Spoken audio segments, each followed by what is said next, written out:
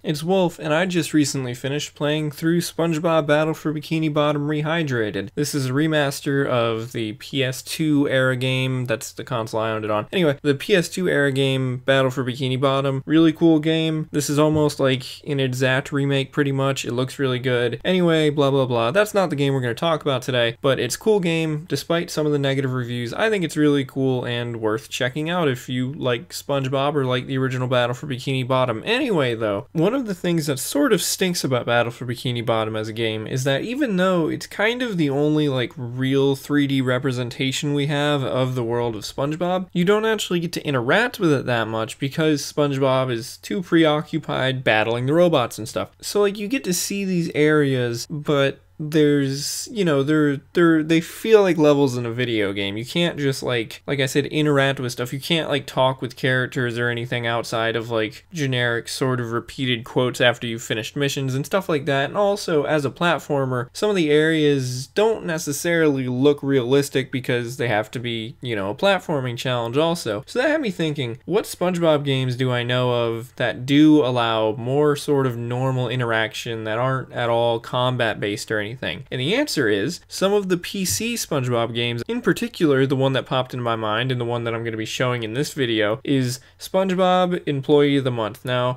I own a number of SpongeBob PC games, at least 3, but I think I might own even more. And I got most of them when I was a little kid, and I remember just really enjoying them. A lot of them are pretty short, can be finished in just like a couple hours, but they have replayability because they are pretty fun and because there's a lot of stuff to just kind of explore. The only issue though is that I don't really have anything to play these on per se. Now I could try to play them on my normal PC, which I've shown in videos and stuff before. It's a Dell Inspiron 7000 gaming, really nice computer, use it for literally everything on the channel, but it runs Windows 10 and it's so modern that I kind of feel like it might have some issues running these older games because I mean, Employee of the Month is from 2002, so that's like 18 years ago. And also, my computer has like no space ever on it because I'm always doing videos and stuff, so I didn't really want to try to install it on here, but it popped into my mind. I do have another computer that I could use for this. This is my old Acer Aspire V5. I owned this for pretty much the entirety of high school and the beginning of college. Actually, a couple of the first videos uploaded on this channel were made on this computer, and it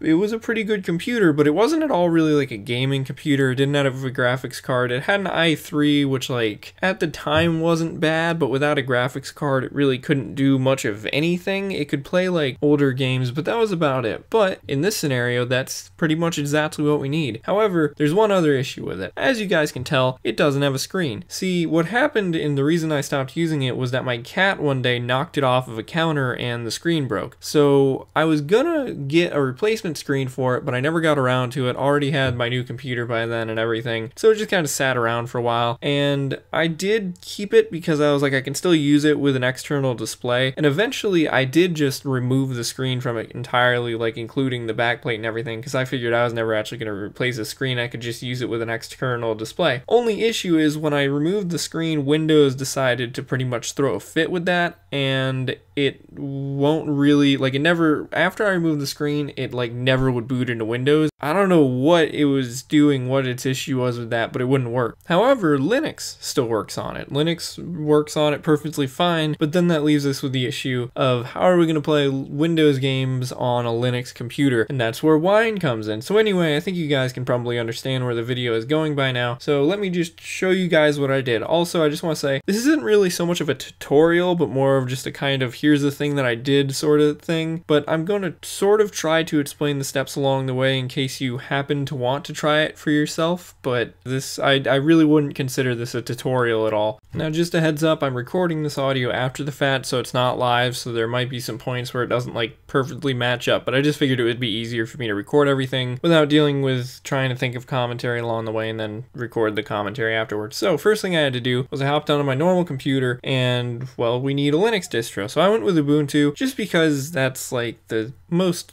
often mentioned Linux distribution that I ever hear about. So went to the Ubuntu website, pretty straightforward, just downloaded the ISO from there. It's free because so far as I know all Linux distros are free. And then the next thing was to make a live USB. So in order to do that, I used this program called Balena Etcher. It makes making live USBs actually really straightforward, and I was always kind of scared to do anything with Linux or anything before hearing about this program because it always seemed like kind of a pain to make a live USB or a live CD, but this program makes it really easy. So downloaded the ISO file and then opened up Balena Etcher, put in my little flash drive. I only used a 4GB one on here because you don't really need that much space on a flash drive, it seems like, for most Linux distros really, and Ubuntu is only like a little over 2GB. So Etcher recognized a flash drive, went in and selected the ISO from in my downloads, and it started doing its thing. So I waited for that to go and do its thing, and then we had our live USB. The next part was to actually install Ubuntu on the computer. So I originally recorded this, and this is kind of a hint at a later issue that I ran into in the video because I had to record this multiple times. I originally recorded this with just like my camera aimed at the screen because I didn't think that it would work with a capture card, but I had to re-record anyway, so then I did try it with a capture card. So never mind the camera pointed at screen footage, here's some actual footage of, you know, the screen getting recorded with a capture card so it looks all nice and clean. So what I did was just kind of slid my hand across the function section of the keyboard because that's how you get into the BIOS of pretty much every motherboard of any computer. Just hit one of those function keys. You can look up which one it is, or you can just press all of them. So I did that, it launched into the BIOS, then I went over into the boot order thing, made sure to have the USB drive be the first thing it tried to boot from, and then as you guys can see here, I actually already had Ubuntu installed at this point, but I was reinstalling, but it's the same process anyway. So make sure the USB is first in the boot order and then pretty much exit out, and I don't even think you have to restart. I believe it'll just boot into that right afterwards anyway, and then the little thing launched up as to like what I want it to do, so then boot into Ubuntu, and then the screens come up. Well, the screen comes up that asks you, do you want to try Ubuntu out from your live USB or your live CD, or do you want to install it? I want to install it, so hit install, and from there it's pretty straightforward. It's like installing really anything else. It asks you some questions about like what keyboard do you use, what time zone are you in, and then connect to Wi-Fi, this and that. I would heavily suggest connecting to Wi-Fi when you are installing Ubuntu, because even though it might seem a little bit of pain to like have to go find your Wi-Fi password or whatever, or just connect to internet or through Ethernet, anyway, I would heavily suggest that you do connect to the internet while you install, because then it updates for you. And I think that one of the times that I was having issues later on in the video or later on in the process was because I didn't do that at first. So like I said, would suggest to do the Wi-Fi thing and then have those updates install while you're installing it anyway.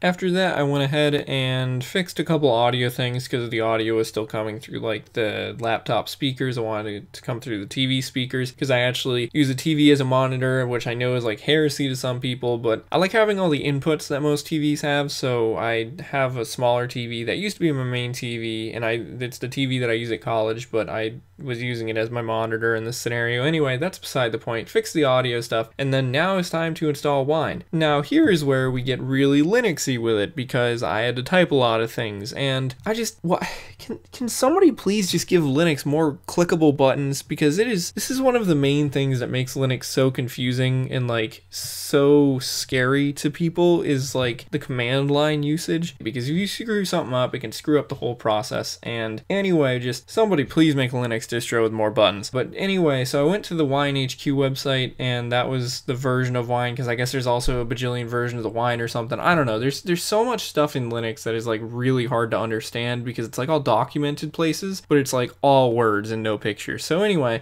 decided to go for the Wine HQ version because they had an exact tutorial on how to install it on Ubuntu 20.04, which is the version of Ubuntu that I'm using. So I just followed that process. It's really straightforward on the website. Had to go through, do everything. I don't even know if you had to do all the steps, but I did all of them to install it. Eventually Wine will finally start installing, and you'll get a little progress bar, it'll finish installing, and then it's like, oh, what do I do now? Because it also doesn't give you an icon. So now you have Wine installed on your computer, despite the fact there's not actually really any traces that you've installed Wine. So the next thing I had to do from there was I had to use terminal and do Wine CFG, which is Wine config. That is pretty much a necessary step before you do anything else, because this is like, I don't know if it like checks or whatever. Anyway, it's important because it's like finishing the setup. So anyway, Wine config, open that. It was like opening stuff or whatever. And it was like, hey, you need to download these other things, which luckily it'll download for you and you don't have to try to type more things in. So just went ahead and installed both of those, or well, 3 of those. I don't know, the one thing like popped up twice, but it did that every time I tried this. But anyway, so installed both of those, and then it opened up the Wine config menu, and that's good because now Wine is all set up. I also opened up the Wine file explorer just because I don't know, I think I saw something about that you should do that first too before you go to play with anything, but I just opened that up too and then closed that.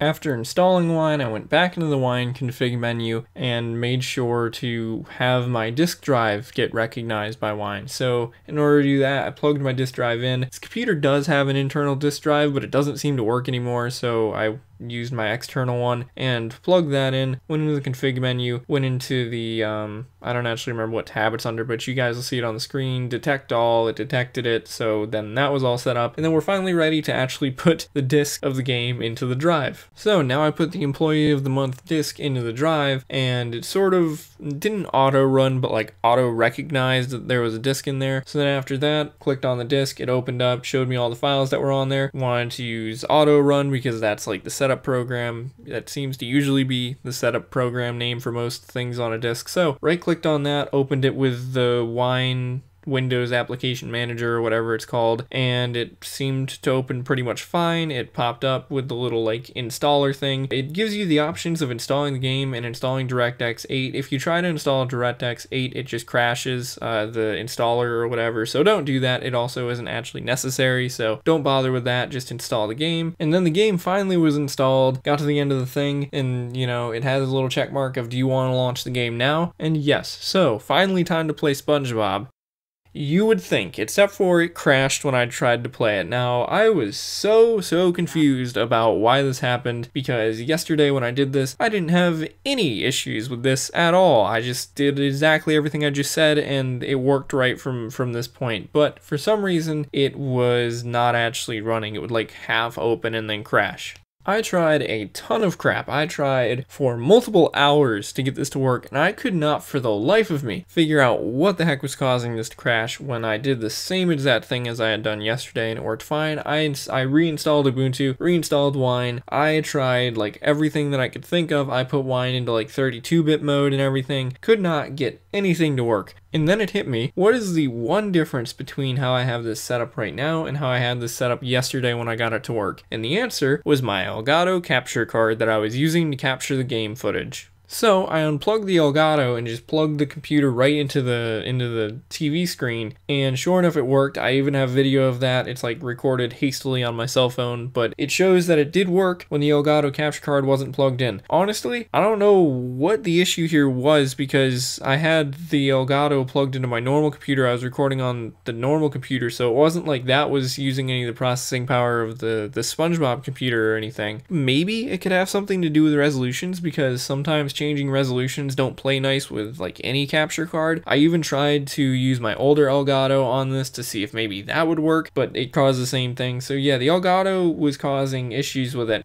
But the weird thing about that is that if I unplugged the Elgato, plugged the computer right into the screen, and then started the game, and then plugged the Elgato back in, it would still display the game just at like in a corner of the screen because the resolution's super low because it's an old game. And yeah, so somehow the Elgato ended up wasting like 6 hours of me troubleshooting this, trying to figure it out, when in reality all I needed to do was just remove the Elgato from the line of video from the computer to the screen, and that fixed it. But anyway, yeah, so if you do this and you don't try to record it with an Elgato, then it should run perfectly fine from the get-go. But that was a huge pain to figure out. But anyway, now I have my computer set up and able to play older SpongeBob games and probably older other computer games, which is nice. It also kind of taught me a couple things about Linux on the way, which is pretty cool, and sort of how surprisingly well Wine works as a program, because once I did finally get it to play, it doesn't seem to have any issues with playing the game, so that's really cool. And also doing this now, even though it's kind of a pain to figure out how to record it, I think I have it figured out now how to record it after the fact, so I might even do some playthroughs of some of these older SpongeBob games, just because why not? They're pretty short and they're reasonably good games. So yeah, that's that. I mean, this video is more just kind of a